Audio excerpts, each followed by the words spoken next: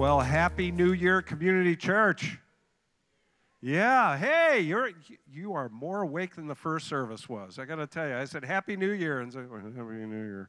So hey, it's great to have you here today, and it's so fun to see you all here. I know there's a lot of people traveling during this time of year. I know we got family off early this morning, heading back home, and so maybe you're here visiting.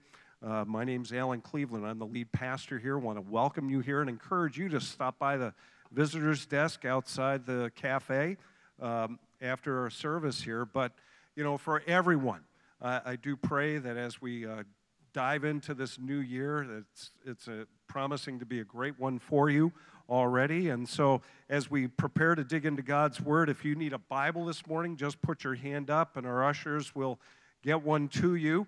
And because we want you to engage with God's Word. We want you to interact with God's Word.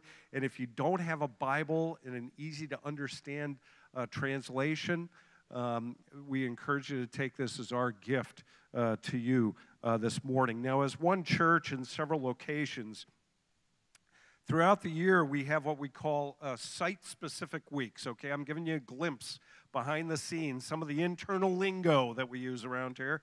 And basically what a site-specific week means is that there's not any particular series we're in, but the pastor of a location has the opportunity to share from God's Word what that particular body, that particular location needs to hear on that particular day. And so it's really simply a response to a prayer. And that would be, Lord, what do you want this body to hear today? Well, what do you want us to engage with? What do you want us to interact with from your word? And so as I prayed that prayer, my heart was drawn back to our focus over this past year in which we've been going through Revelation, focusing in on verse 5 of chapter 21. We finished up the year looking at Revelation, an overview of that. But in 5:21, the Lord declares, "Behold, I'm making all things new." Right, that's the promise that we have to look forward to, that God is making all things new. And what a promise that is. And yes, in the context of Revelation, the John who's writing that letter is looking down the road a bit. But the fact is that God is doing new work in his people today. That he's doing a new work in your heart and my heart today, making us more into his people, that we can be that community of faith, bringing that faith to the community. But what came to me as I was thinking about it, what bubbled up to the surface was the realization that even though we explored and celebrated the fact that God is making all things new, he's making his people new, he's making his church new, I still witness people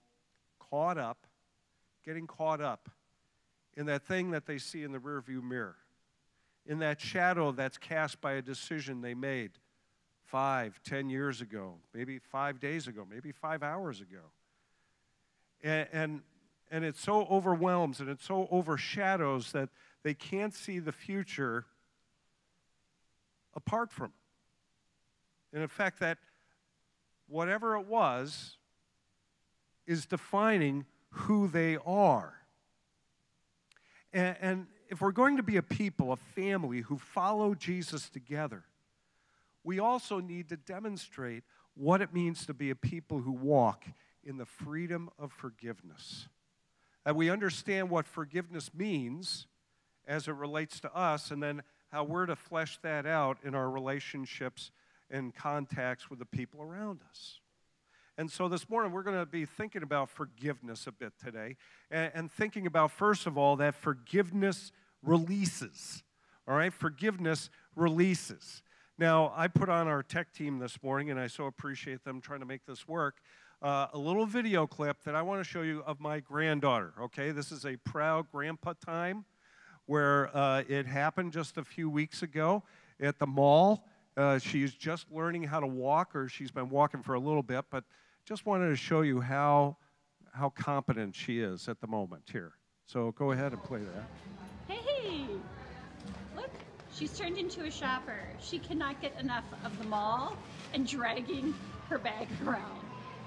It is like cracking us up. Ivy, wave goodbye. Say bye. I'm done shopping. Isn't she cute? Yeah, all right. Boy, you're so much more responsive than the first service. They were like, it's like, what do you mean? What are you saying about my granddaughter? But anyways, we celebrate these moments, right? When they start walking, and it's like, yay, all right. If only the events and the things that they have to master and work through were as easy as learning how to walk, right? Because down the road, things get a little more complex. I mean, pretty soon, she'll have to learn how to, if she hurts somebody or offends somebody, she has to learn the ability to take ownership of what she did and maybe look at them and in the proper context say, hey, I'm sorry. Or maybe what might be a little bit harder is that lesson of being able to look at somebody and say, you are forgiven. I'm not going to hold what you did against me. I'm going to release you from what you did and the impact on it. I'm going to let that go. I'm going to release it. Now, that gets increasingly harder because, the impact gets all that much more significant, such that, well, I know it's hard to forgive. You know it's hard to forgive. I mean, I know because, like, hey, my brother and I have a brother. He lives down in Dallas now. We haven't had an encounter like this in a long time. But, when we were younger, my parents would say, Paul, apologize to your brother Alan. And you're like, oh, I'm sorry. And then I'd haul off and go, you're forgiven. And I'd haul off and punch him just to make sure he knew how much I forgave him, right? No, there was a little sub-message there. I'm not really letting this go. I'm not going to release it. I'm thinking about it. It's a hard thing to learn. It's a hard thing to practice. All life long. That's why it's all that much more astounding that when we dig into God's Word and we start in Genesis and we go all the way through Revelation, that we see a description of forgiveness unfolding through all the passages that reveal the fact that it's God who's taken the steps necessary in many cases. And ultimately, even before we knew that we had to ask Him to forgive us. You trace it through, and you see it happening. You see it all the way through. I mean, we can take an example of like Psalm 103. And in Psalm 103, if you're feeling like, hey, I got to get my head on straight as we're coming into this new year, that's a fantastic passage.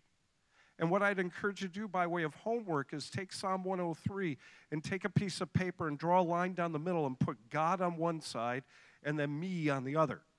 And then start writing descriptions, because then you're going to be overwhelmed by the descriptions of God that are reflected by the psalmist in Psalm 103. It's overwhelming, His grace and mercy, such that in verses 11 and 12 we read this. For as high as the heavens are above the earth, so great is His steadfast love towards those who fear Him. As far as the east is from the west, so far does He remove our transgressions from us. That God takes our transgressions and He puts them as far away, we can't even think, can't even conceive of how far is the east is from the west. If you think about that for a moment, it's like, well, without drawing random lines on a map, how far is east from west? The point of the psalmist here is that God has so far separated us from our transgressions because of His grace and His mercy that He does not even bring them to mind. Oh, and we can read through all the way through God's Word, from Genesis to Revelation, and forgiveness is not something that runs underneath the surface. It's all the way, even beginning in the garden with Adam and Eve, and they're listening even to the curse being pronounced on the serpent, and he says, you're going to bruise his heel, but he's going to crush your head. And a small glimmer of the gospel hope that was injected into a hopeless situation back in Genesis. It unfolds and it reveals, God reveals more and more and more until we find its culmination in the person of Jesus Christ.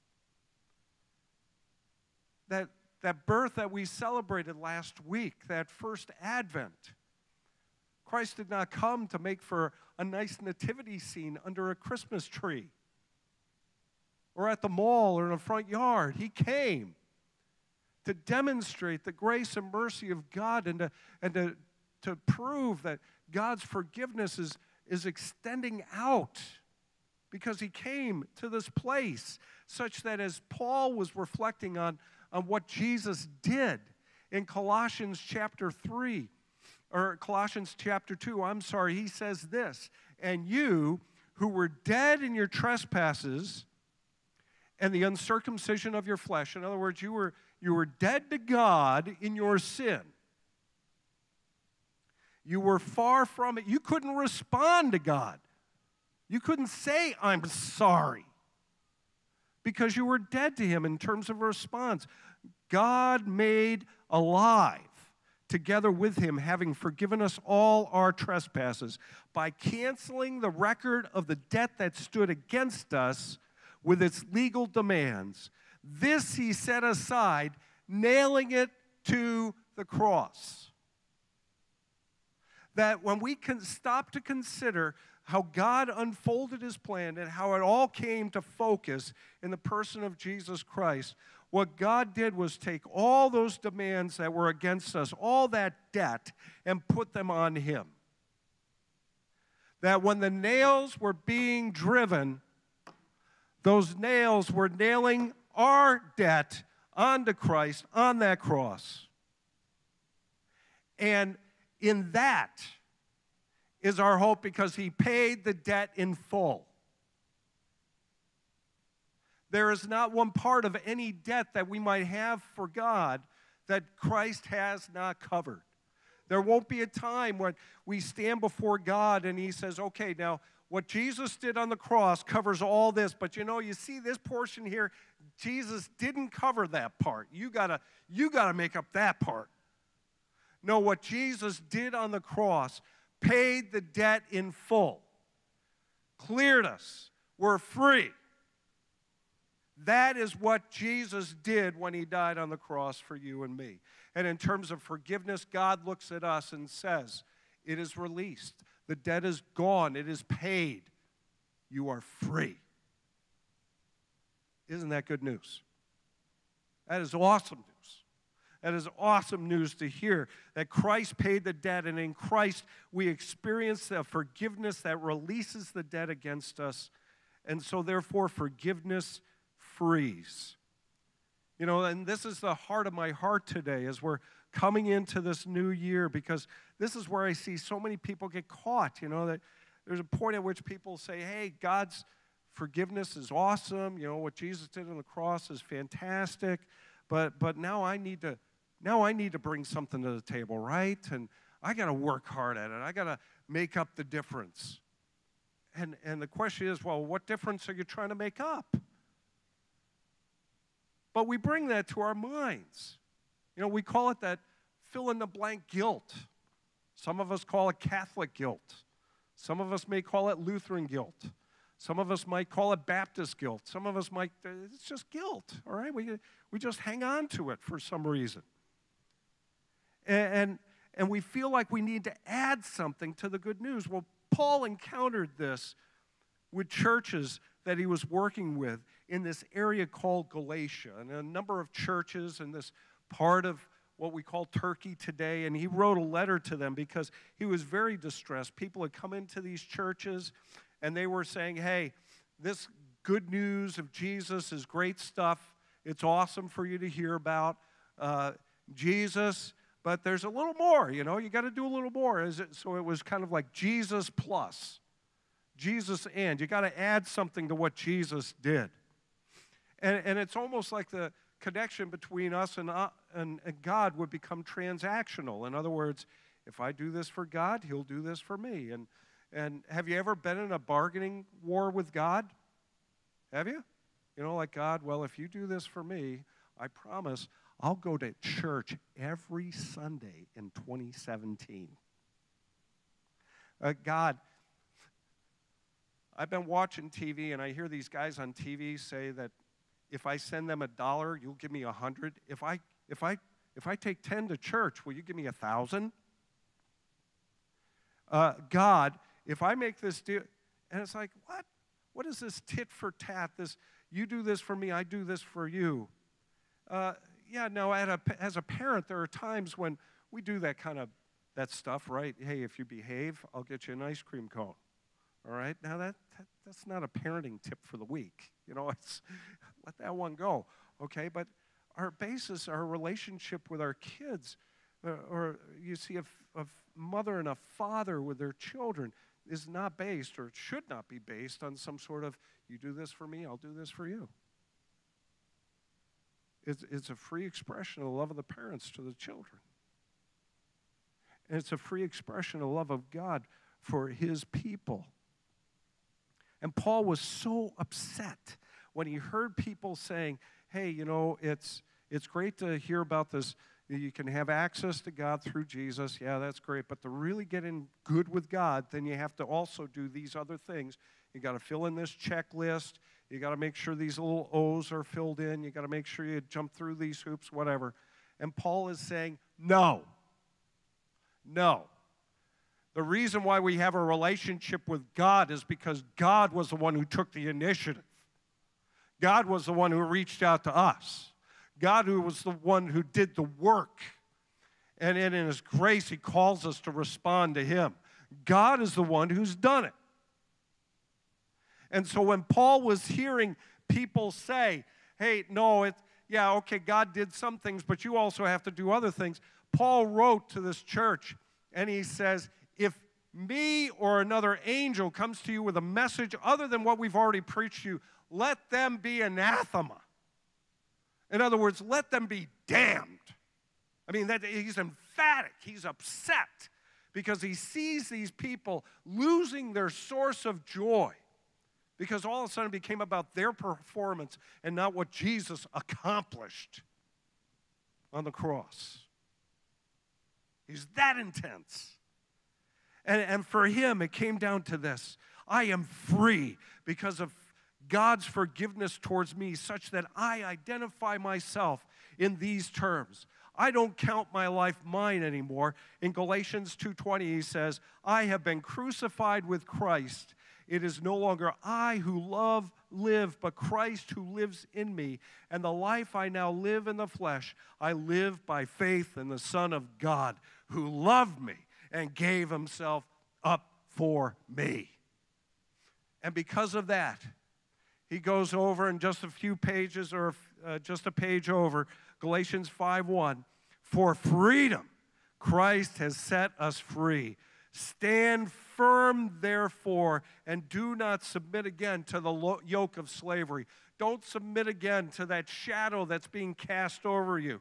Don't submit again to that event in the past that so defines what you're thinking about yourself that you can't see your future without it.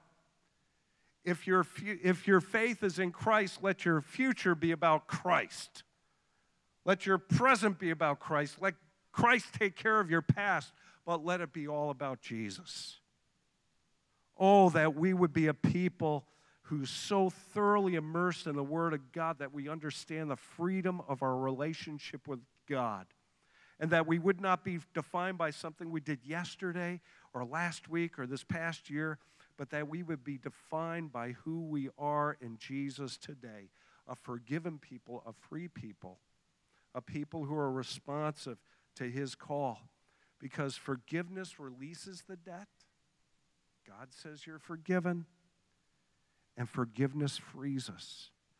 And that's why on January 1st, 2017, it is so appropriate that we have in our service time today communion, the Lord's Supper. And I'm going to ask our ushers to prepare the service here this morning, in which we take the bread and we take the cup. And yes, we remember a past event, what Christ accomplished on the cross years ago that's making a difference in people's lives today, in your life and in my life, in our lives. And And so we're called to remember what Jesus did for us.